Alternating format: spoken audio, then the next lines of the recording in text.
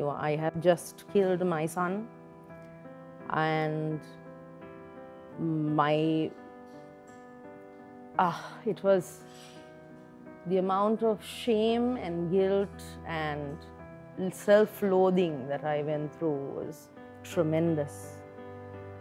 I hated my partner, I hated my life, I hated my circumstances, and I hated myself. Welcome to the very first episode of Season 2 of Stigma, the show where we talk about things that no one really wants to talk about. The show where we share stories that no one really wants to hear. But more importantly, the show where we empower voices that need to be heard. This is Stigma. And on our very first episode of this season, I have got with me the wonderful Kumudini Perera. Hi, Kumu. Hi. Thank you very much for joining me on this show. Thank you for having me. So, Kumu, you're here to share something about your life with me and with our audience here at the wonderful Taj Samudra Hotel. So, what do you want to tell me? You've had a very particular experience that you wanted to share with us. Yes, about abortions. Yes. Right. And have you had an abortion? Yes, I have. I've had two. Two abortions. I've had two abortions. Both abortions were after my first child was born. This was during, I was roughly, I think, about 29, 30 years old at that time. It was right after my first marriage ended, and my son was very small, and I got into a relationship with a guy who, to say, was a rebound. And the abortions were carried out under duress by me.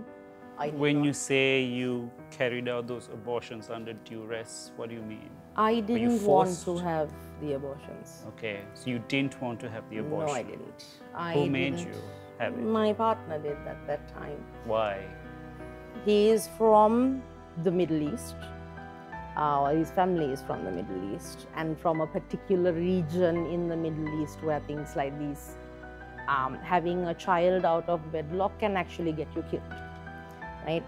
And that was the argument that was used with me, saying, look, if you have this child, I might be killed, was what I was told. So, because I can be very stubborn, and when I put my foot down, I had put my foot down and said, look, I don't care whether you are going to be in my life. I will raise the child. I will look after him. That was the fact that I was already a single mom. Right? You already had a child? I had a child. Okay. And that but when was you took also that decision as someone who's already a mother, and you were very conscious and aware that you were carrying another child in you, when you took the decision that you were going to have an abortion, how did that make you feel? Horrible. As a mom, so I mean, one, being very, very pragmatic has always helped me through situations like this. I've dealt with difficult situations all my life, but the salient points was, I have a son. I have to make sure his welfare is priority, because he's already alive and my second child is still not yet, out. And can I conceivably afford to have a second child? Can I support him? More than everything else, giving birth to the child and going through the whole infant stage where the mother's presence is absolutely necessary. I couldn't afford to take a year or year and a half off from my life to be a mother of an infant without the quality of life of all my dependents. All my entire family were my dependents at that time. So there were 7 people, including me, who I was supporting. And that 1.5 years would have quite literally, could have driven us onto the street. Duress by your partner and also duress of your circumstances, and it was a difficult choice because sometimes people who are against abortion propagate this narrative that if you legalize abortion, somehow women are just going to be deciding to have abortions all the time. Yeah. And that is such a light and easy decision to make. But you're saying it wasn't easy for you. Of course not. I was already a mom and I love my son. I would give my life for my son, and if another child came into place, I would have had to do the same. But my second child his father would have not wanted him. He would have completely struck out from everything else because his father was not Sri Lankan. Sri Lanka has no support for single moms at all. We have no support from society, no support from, there's no social services, so to speak, that we can ray on. The other side, the people who say, bring the child, give birth to the child and put it up for adoption, right? I'd like to challenge those people to actually go see the state of children in orphanages and actually have a look at what our adoption rates are like and how ridiculous our adoption laws are. I want you to think about, after you made that difficult decision of having an abortion, and then you walked into that clinic. What was that experience like? Scary. It was scary, and everything in me, my instincts were screaming, run. But hey, so it was dirty, it was dungy, it was, it looked like it was a place that was hidden from the light. It's illegal. So it looked like it was something that was put together in a hurry with not much care. There was one assistant, I don't know whether the lady was a nurse or not, but I do remember she was very uncaring, and sort of the impression I got was, get on with it. Did she or the doctor give you any counseling before? No. What counseling? No. You walked in, you said you're there for an abortion. Well, my partner at that time, who wanted me to do it, had already discussed the details and whatnot with this person. So I was just taken in by him and led to a room. There was something was inserted into me. Who inserted? The doctor. Yeah, the doctor or someone inserted. Did he brief you about the procedure beforehand? And you will start bleeding in a few hours. It might be painful. Take 2 Panadols and you will be fine.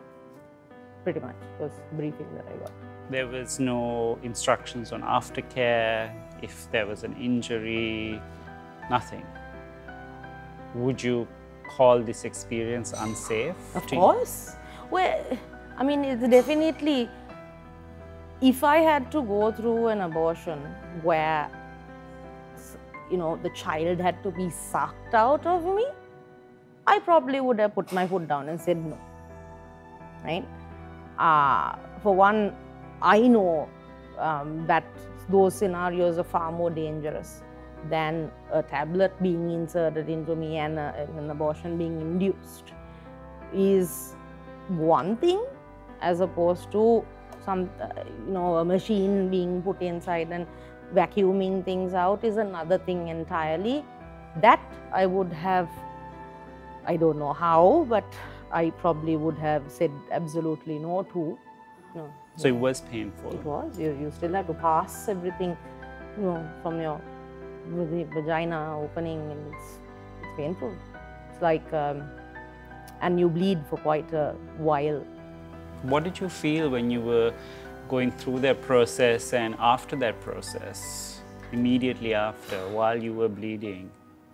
One, there's absolute desolation. you know that you are killing your own child. Right? I have just killed my son, and it was the amount of shame and guilt and self-loathing that I went through was tremendous. I hated my partner, I hated my life, I hated my circumstances, and I hated myself. But at the same time, while those feelings were in me, there was also a feeling in me thinking, I don't have to find resources to feed another mouth. Harsh, but still true. Why did you have this guilt that you thought you were killing your child, and you carried this shame over a decision which you made? Well, I had already, I said, put it this way, right? When my son, I was pregnant with my son during my first marriage, I had formed an intense relationship with this being inside me. I was told, we were told that every scan we had, we were told that the child is a girl. But I had already started connecting with this being inside me. And that, the thought of snuffing out that essence, that life, was terrible. I kept praying for forgiveness and apologizing to him and to God, and I already knew it was a child, it was a boy. Are you a religious person? I am. Okay. Religious in the sense, I am spiritual. I believe in God. I don't believe in religious institutions. And your spiritual relationship with God or a higher power, how do you think that impacted your healing and recovery from abortion? Well, or if you punished yourself, how did it impact how you punished yourself? so the punishing of myself, this was more the case of, I felt I had given up the right to ever be a mother to another child ever again, right?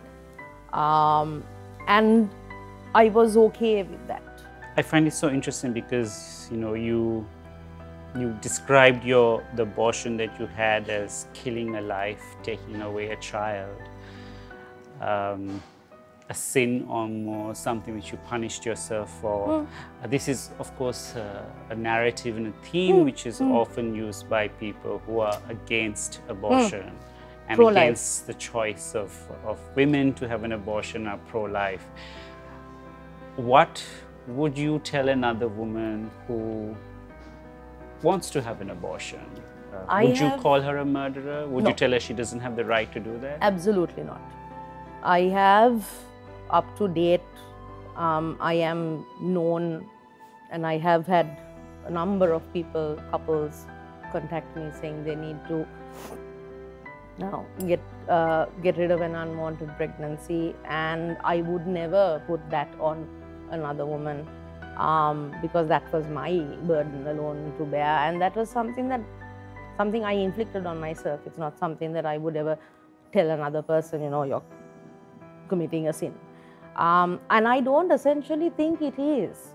Right? Now that I have processed the trauma and I've been able to think about it in a rational, logical way, I no longer think that I am, you know, a murderer or murderess, whatever. I think I did what was the only rational, logical thing to do at the time. I honestly think now that I did what was best for me and the dependence that I had at that time. Do you have an idea of the number of abortions that take place a day in Sri Lanka? Not really, no. What is it? Do you? Yes, it's between 700 to 1,000. A day? A day. Wow. This is in a country where abortions are illegal. and therefore women are putting themselves through a process which is unsafe. That's about 365,000 women a year are putting their lives at risk to access unsafe abortions. Within 10 years, that's 3.6 million women. And that's because we have laws here which still criminalize abortion. Even if you are raped, even if you're a child, you're forced to go through that pregnancy. What do you think about laws like that? Has anyone ever done a comparison between countries that have legalized abortion and Sri Lanka? Has there ever been a comparison done? I mean, there have been studies done on countries which have legalized abortion and whether that leads to an increase. Has there been? It hasn't. Okay, so then we can't logically say that, legalizing abortion will increase it. As you said, there's already people who are carrying out abortion. So that basically tells me that the powers that be, as long as they are not asked to take responsibility for the lives of these women, they're okay with it carrying on. But they don't want to do anything to make it safe for them. So they don't care. Right? That's the message that I get. I had to, at one point, actually weigh the pros and cons of becoming a prostitute. Right? Because prostitution is one of the best ways of raising cash fast. Unfortunately. Right? But I had to weigh the pros and cons. I weighed against it.